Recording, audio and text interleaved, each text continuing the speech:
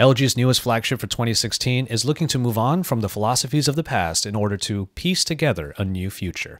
It's Joshua Vergara from Android Authority. What's going on, everybody? And this is the LG G5.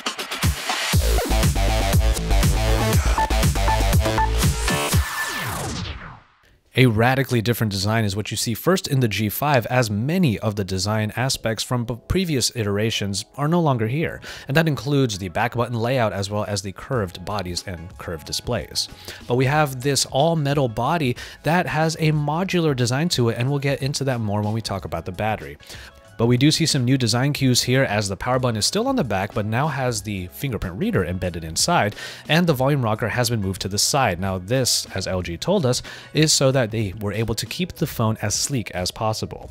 Now this phone comes in at 159 grams in terms of heaviness, so it is actually pretty easy to use still, and with a 5.3-inch display up front, it is a little bit easier to use in one hand. Speaking of that display though, it is a IPS screen that comes in at Quad HD resolution, and as we were able to spend some quality time with the G5, we found the display to actually kind of give a really good experience. It is quite bright, especially in broad daylight, and it manages to be very legible even under the highest of glare.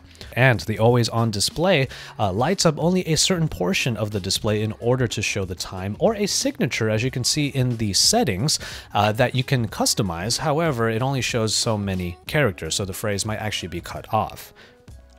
And if you're wondering, the always-on display only will take up 0.8% of the battery every hour.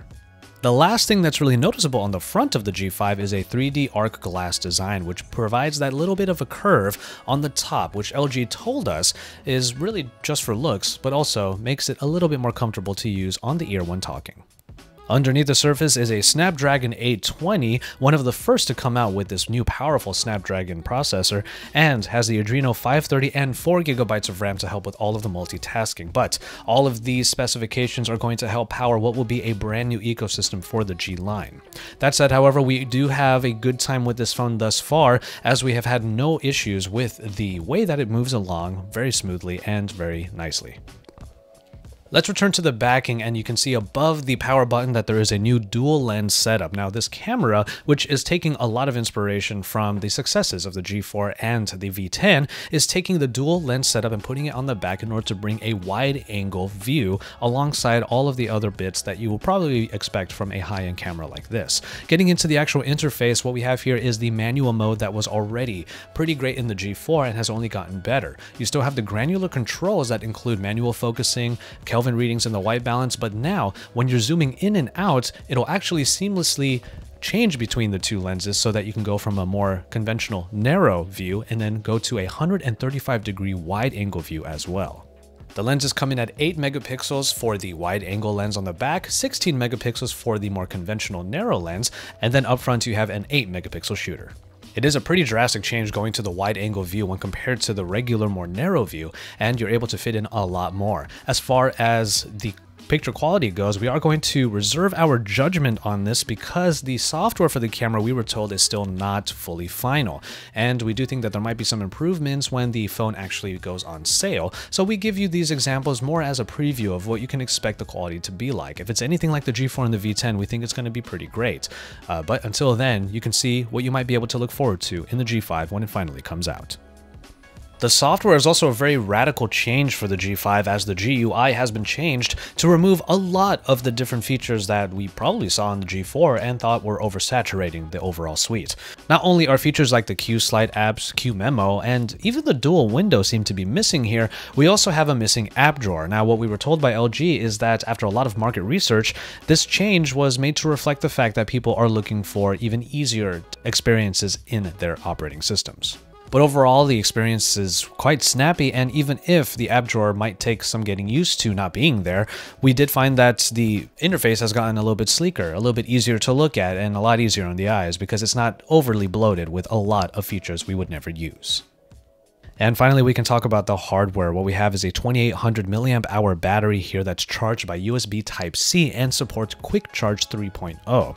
when you need to get that extra juice, you can actually replace it. And that's where the fun really begins. This little area on the bottom left actually has to be pushed in quite hard in order to remove the bottom panel. By removing the bottom panel, you actually slide out the battery itself. And this battery can be snapped off of that particular panel by pulling it at an angle. This is something that you probably will have to learn first in order to really take advantage of what will become the modular design of the G5.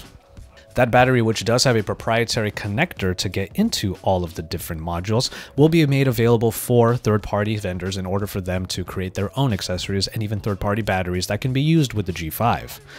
But it's when you connect this battery to different new bits and pieces that will connect to the G5 that things really get interesting. The first one that we'll show you is the camera module called the LG Cam Plus. Now, this is basically a battery grip that you put onto the G5, which will then give you manual and hardware controls in order to take pictures, zoom in and out, start videos, and also launch the actual camera from any place in the phone.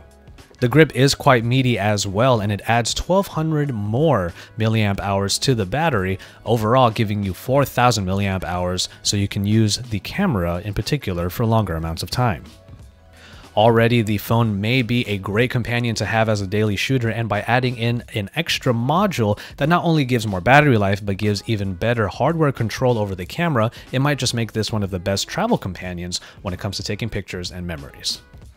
Further modules will be created, but the only other one that we did see was the Hi-Fi by Bang & Olufsen. Now, this Hi-Fi module comes with a DAC rather, installed inside for 32-bit audio, and we were able to listen to it for a little while, and all of the audio did sound really great coming from the headphone jack inside of this actual module. And of course, with VR and 360 photos and video becoming a thing in the mobile space, the 360 cam is a separate module, a separate peripheral rather, that can be used in order to take 360 photos and video, and it's quite easy to use. Just snap on the actual camera into the cover so it will be able to stand on its own, or you can just carry it around and take pictures using the buttons installed. And all of the photos and videos that are taken can be enjoyed on YouTube 360 and Google Street View. To further enjoy all of those photos and video, however, you can use the LG 360 VR headset. Now, this is unconventional compared to other headsets because it connects via the USB Type-C port to the actual phone itself, instead of putting the phone into a large installation. And because it is doing all of the processing via the phone and is able to process a little bit inside of the glasses themselves, they are not only streamlining the VR process, but also streamlining its form. Unfortunately, LG, because the G5 and its new ecosystem are still due to be out in the next couple of months, had no information for us when it came to pricing, but we imagine that the G5 will come in at the usual price for a flagship device, though we have been told that there are going to be bundles with the various modules, which should provide a little bit more of a deal. The G5 is definitely LG's way of moving forward in the smartphone space where they think that there is some stagnation. And by creating one of the first modular phones that can actually be expanded with a number of different peripherals, this might be one of those really customizable and also very versatile systems that are out there. The design might be radically changed, and a lot of LG fans might find that a little bit tough to swallow, but overall, the moves that LG is making in the G5 really make us excited to really put it through its paces when we get a full review unit. So keep it tuned to Android Authority for even more about the LG G5, including all of our coverage on it. We have a couple of feature focuses and some verses to show you, so keep it tuned here for that and even more from MWC 2016, because we are your source for all things Android.